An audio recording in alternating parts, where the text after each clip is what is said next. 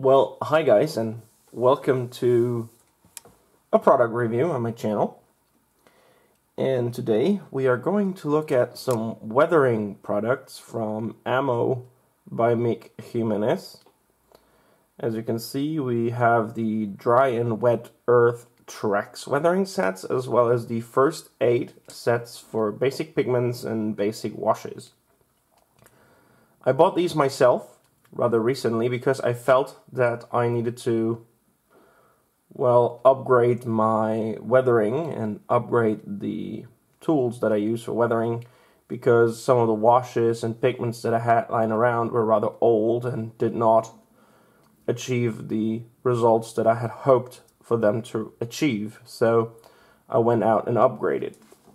I bought these 4 sets because I wanted to, well, both compare the dry and wet earth tracks as well as get some basic pigments and basic washes in that you can always use for building armor kits. There are, of course, other wash sets out there, for example, for aircraft modelers, because I would not advise you to get those if you want to build aircraft. So we're going to look inside those 4 sets and are going to focus on each of these sets individually.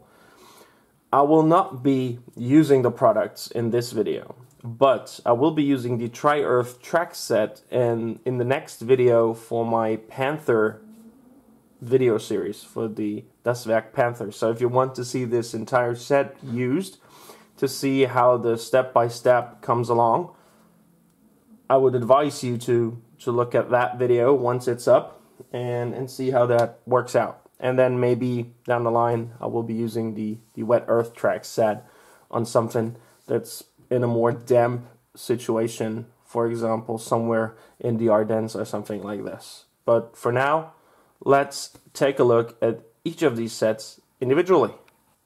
Alright, let's start with the first aid basic pigment set, and as you can see, this comes with 5 bottles of pigment: gunmetal, rubble, Europe earth, dark earth, and track rust.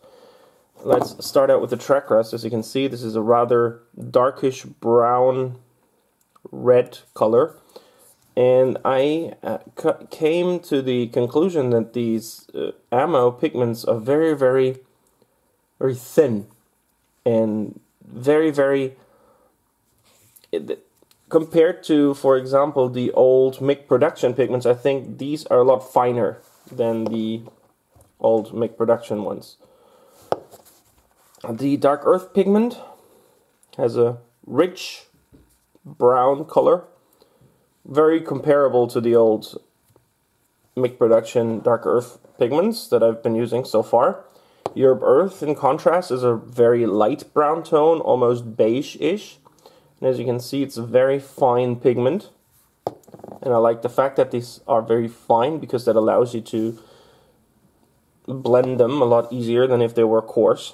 And again, the rubble is very similar to the Europe earth. It's just a bit less yellowish, more brownish, but a very light color.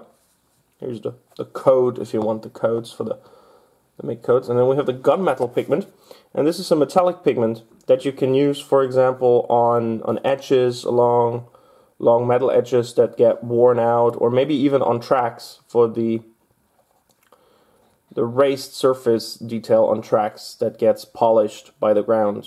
So yeah, gunmetal pigment. Overall, I think you can't go wrong with having these pigments in your line of pigments if you use pigments for weathering. Of course, you can achieve this with, for example, pastels and other ways of making your own pigments, but I'm a lazy git.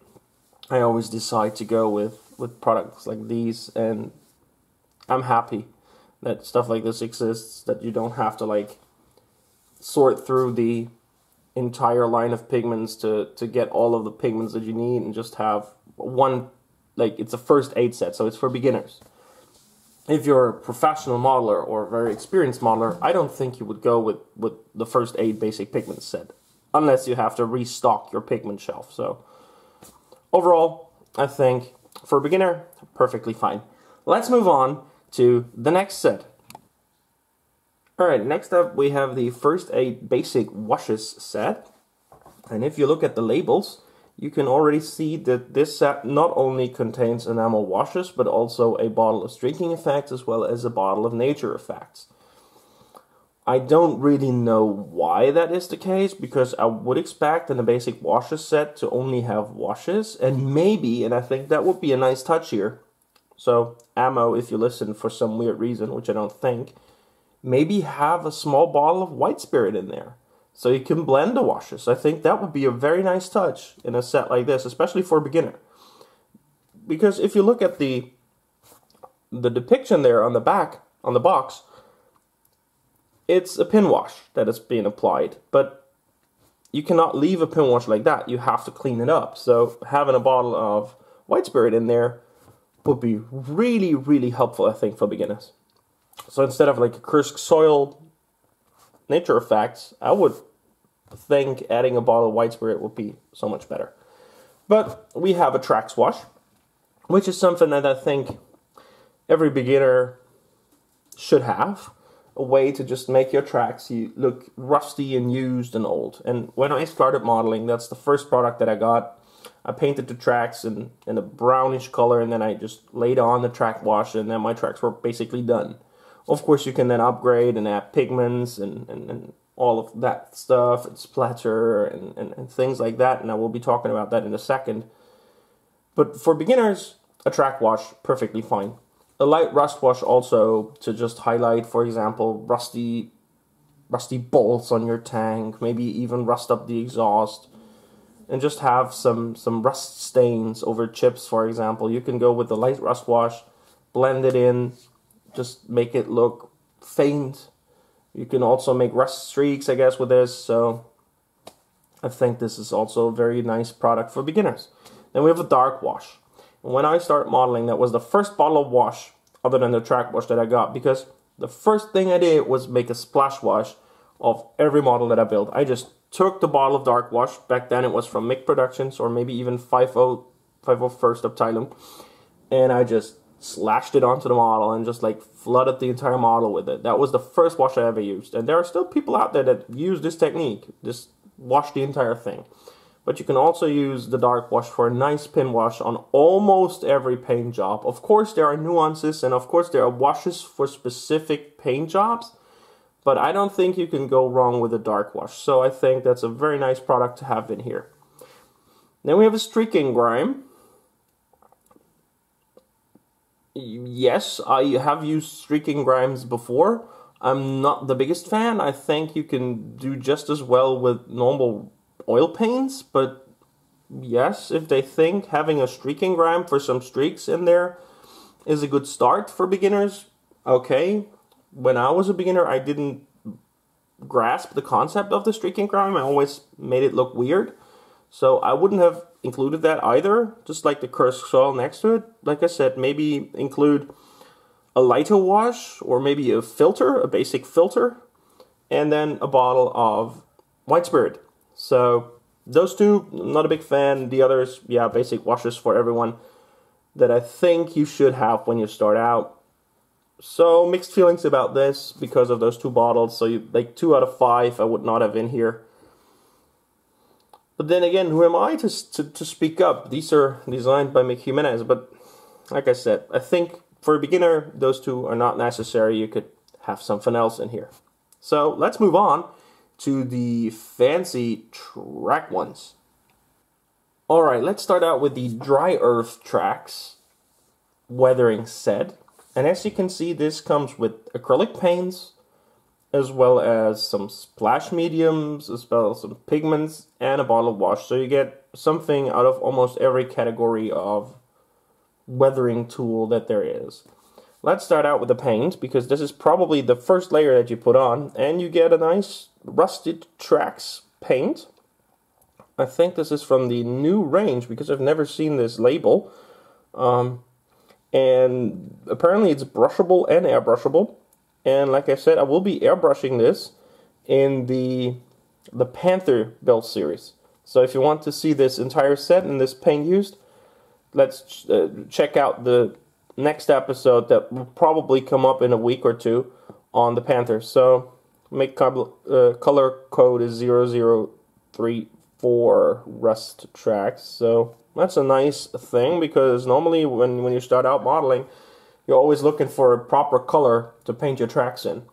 Because some people use lighter brown, some people use darker brown, some people go with black or anthracite. So I think having this paint is a nice starting point. Of course, you don't have to use it, but I think if you want to achieve the look that's on the box, I think you should go with this. Then you have a polished metal paint, metallic, acrylic. I think this is this airbrushable? For brushes or airbrush, okay.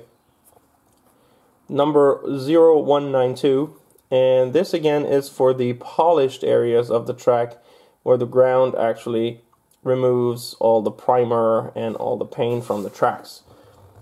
A nice touch. Of course, you can use almost every metallic paint. I don't know if you need to have this specific paint, but yes. Once you've painted the track with the rust color, you of course again use track wash. So now I've bought 2 bottles of track wash basically, but I always use this stuff. I've always used it for my tracks, so we'll still be using this, so this is not a problem to have 2 bottles. But yes, if you buy this, you don't need to you have 2 bottles of track wash if you also buy the other one. A wash for every beginner that wants to weather and model tracks. And then we have some pigment. Since this is the Dry Earth or Dusty Earth track set, you get North Africa dust, a pigment, very fine again, as you can see, very fine pigment. And you can then use this pigment to either staple it on or brush it on and just have it sit in all the recess areas.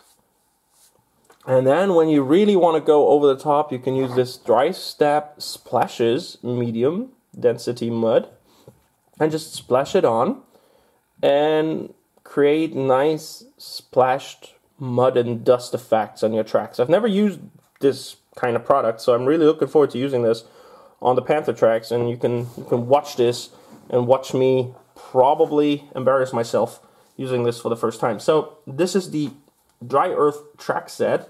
Like I said, not sure about the metal paint, but we'll see about that. Other than that, if you want to have the starting point, and all that we are looking at today are starting points. You can always upgrade, you can always get other stuff to add to this. You can leave stuff out that you would have in this set, replace it with other things. This is just a starting point. If you have nothing and you want to get something to start from, this might be a good idea for you. We will be talking about the price point after I've shown you the next set. Alright, and last but not least, we have the Wet Earth Tracks Weathering Set. And again, this contains both acrylic paints, enamel washes, pigments, and some mud products. And I think this is actually a better set than the Dry Earth one, because this gives you, I don't know, some more to play with. But let's take a look first. We have a dark tracks as an acrylic paint. This is a darker brown color, a lot darker than the rust tracks that we had in the Dry Earth Tracks Weathering Set, 0035. I like the fact that these come with a stirring ball, because that way your paints will always be nicely mixed if you shake them well. And again, this might be the base color that you paint your tracks with. After that, you don't get a track wash this time around, but you get a light rust wash to accentuate some of the rusted areas on your track. And then you get gunmetal pigment. This time around it's pigment, not an acrylic paint, to highlight the raised detail that gets polished by the ground. And then we have two mud products. First we have wet mud, a heavy mud product, and this is a very thick paste. As you can see, very thick, doesn't move much in a bottle. And I hope that this actually creates some texture. Yes, enamel matte with realistic varied texture, ready to use. So I'm really looking forward to using this down the road. I've never used the Ammo mud products. I've used mud products from Wilder Productions, I've used them from AK, but this would be the first time around using the one from Ammo. And then we have another one of these splashes, medium density. This time it's loose ground, and I really have the hope, because when you look at the picture there's some grass in there, that this actually does contain some grass, like crushed grass. If it doesn't, you can always use static grass to add to it. So this is the Wet Earth Tracks weathering set. So let's go back and we'll quickly talk about price point, if I would recommend you guys getting these, and just let's sum up the entire video. So be right back. Alright guys, now that we've looked at all 4 of these weathering sets, let me quickly tell you what the overall price point for these is. The pigment and washes first aid sell at roughly 18 euros each, whereas the Dry Earth Tracks sells for roughly 15 euros and the Wet Earth Tracks for roughly 17 euros plus minus. So do I think that these are worth it? On 3 of them I think yes. I think the basic pigments and both the track sets are perfectly worth it. I'm not a big fan of the washes set because, like I said, you do need to go out and buy White Spirit or odorless turpentine, because otherwise you cannot blend them. I am not a big fan of the streaking grime, and I'm not a big fan of the Kursk soil, especially for beginners. With regards to, is it worth it to buy them? Yes, but only if you are a beginner. If you're an expert or an advanced level modeler, you will already have these things in your paint collection, in your weathering collection. You will not have to go out and buy these. I just bought them because I am too lazy. It is tough for me to go to a modeling shop in person right now, even without Corona, because of distance to travel, because I moved and now I live a lot further away from the modeling stores that I would get supplies of in the past. So I have to order them online, and I'm lazy, I admit it, and I didn't want to browse through all of the washes and pigments and weathering pages, and I just thought, well, let's get those basic sets. We can do a review, I can talk about them quickly, and then I can use them, which I'm probably going to do, and you will see me use the Dry Earth Tracks set rather soon. So overall, I think 3 of the 4 get a thumbs up. 1 of the 4, I recommend you get the Tracks wash, the light rust wash, and the dark wash individually, and do not buy this, because I don't think it's worth it because of the streaking grime and the Kursk soil. The other 3, perfectly fine. So the one with the green plus is the only one that gets a red thumbs down from me. The other 3, if you need them, go buy them if you're a beginner modeler. I hope that you guys like this kind of video, looking at these products, comparing them to each other, and I hope you will tune in to me using the Dry Earth Tracks wash on the Panther soon. Till then, may the force be with you. I'll see you guys around. This has been Hollywood Modeling. Bye for now.